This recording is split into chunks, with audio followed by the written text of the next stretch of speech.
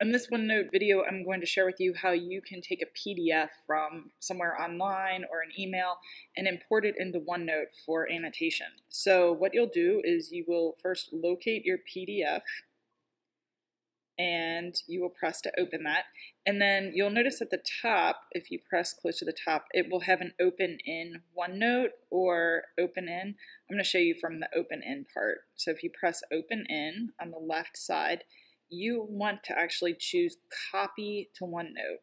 There's the OneNote option and copy to OneNote. Choose copy to OneNote.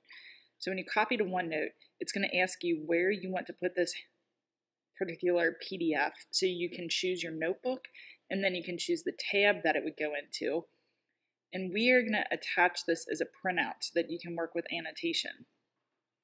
So it will import that, and then you'll notice that it's right here, and here is the PDF view.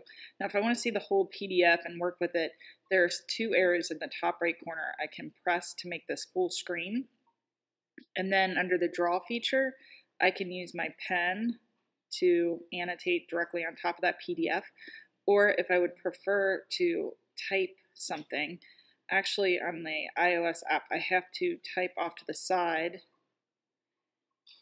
and then I just have to press that and drag that on top of the PDF.